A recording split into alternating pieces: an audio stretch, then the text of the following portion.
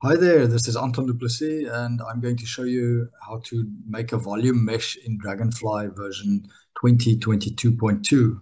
So this is one of our new features in the latest release, and I'm going to demo this on a very small data set of a walnut.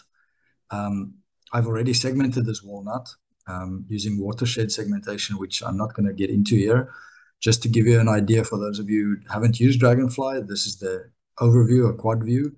This is the data we work with. It's a little walnut scan with a base underneath it. And the reason I needed a watershed for that segmentation is because the walnut shell and the base on which it's sitting, let me just flip this upright. We go to the main tab. At the top, there's a flip tool. So just to view it upright, at the interface there, they are touching, so it's quite a difficult segmentation. You could do it manually. For example, let me just demonstrate how to do this briefly. We create a new region of interest, a multi-ROI with two classes. We want, in this case, walnut and everything else. So in that walnut, you could, for example, paint like this manually, and for the everything else like this, and do that slice by slice, or just use a watershed segmentation, or there are some other tools also. This is not a segmentation video. The demo here is about making a volumetric mesh or a 3D tetrahedral mesh that can be used for simulation. So you might want to take the walnut to a finite element modeling code and make a crushing simulation and see how much force it takes to crack the walnut, for example. So what we need to make a volume mesh in Dragonfly is we need a multi-ROI with two classes or more classes. You can have any number of classes. Actually, in this demo, we've got two classes, the walnut and the everything else. And I've highlighted them by clicking on Control, holding down the Control button and the left mouse button to activate both of them. On the multi-ROI, I right-click and I create a 3D tetrahedral mesh. Now, if I do this directly, it would take a long time to compute because the code behind it is taking a lot of CPU processing. It requires a lot of processing time. And unless you have a really big computer, that'll take a really long time. So one way to make a faster calculation, especially I recommend this when you start out, is to make a smaller voxel data set. You can downsample. You can either downsample the image data or you can downsample just the region of interest, the multi-ROI. So in this case, I right-click and I go to Modify and Transform and Sample. And in this case, I'm going to downsample excessively by a factor of 10 just to make a very short demo here, not to spend too much time on calculation.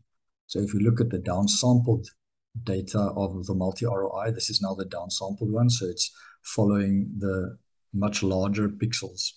So the reason for this is now we have only 40 pixels across the image, which is, as you see here in the basic properties, this will make quite a fast demo. So what we do is we now right-click on this smaller version and click on 3D tetrahedral mesh generator.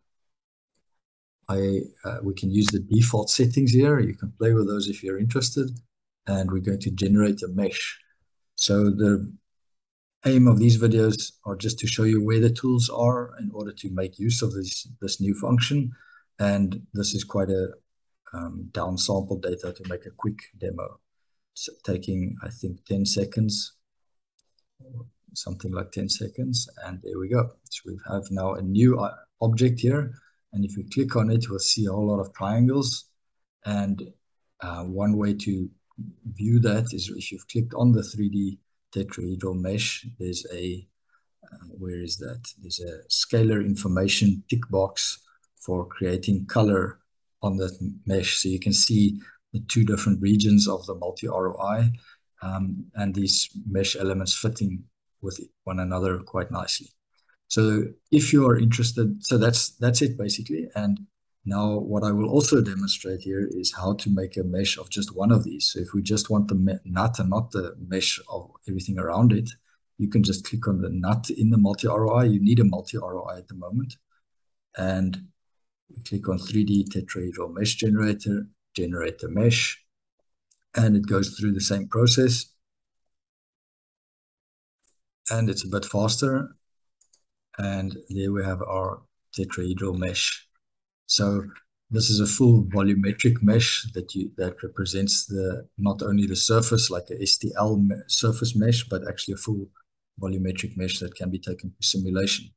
So if you want to save this file, you right click and export tetrahedral mesh to file. And in that case, you can select a NetGen mesh. The code behind it is NetGen from ngSolve. So you can look them up for more information. They also have features. It's quite easy to take this mesh to other formats, apparently. And you can also export it to other formats directly from here. So I hope that was useful, and please give us feedback on this function. We hope you find it very useful to implement. Thank you.